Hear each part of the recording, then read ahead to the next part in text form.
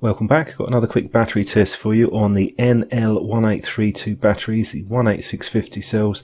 I got these in about a month ago with some torches from Nitecore, so I thought I'd do a quick capacity test on these cells. As you'd expect from one of the top makers, you would get reinforced base on the bottom, so you shouldn't have any issues with good quality cells. It's only really the cheap ones that you'll have a problem with.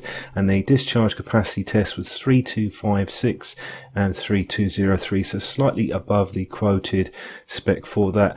You don't always get exactly the number on the label, so that's why I do run the tests. But I did notice on the wrap there were some flat edges, and that seems to be with the protection circuit underneath. So that is potentially one area that they could tidy up. The finishing on the batteries, it's the only real complaint that I have. I haven't had any problems using them. Doesn't seem to be a major cause of concern. So they're not the highest capacity cells, but they should be a good choice for most people that want something a bit higher capacity than the standard 2600 milliamp an hour ones. Thanks for watching, and I'll see you soon.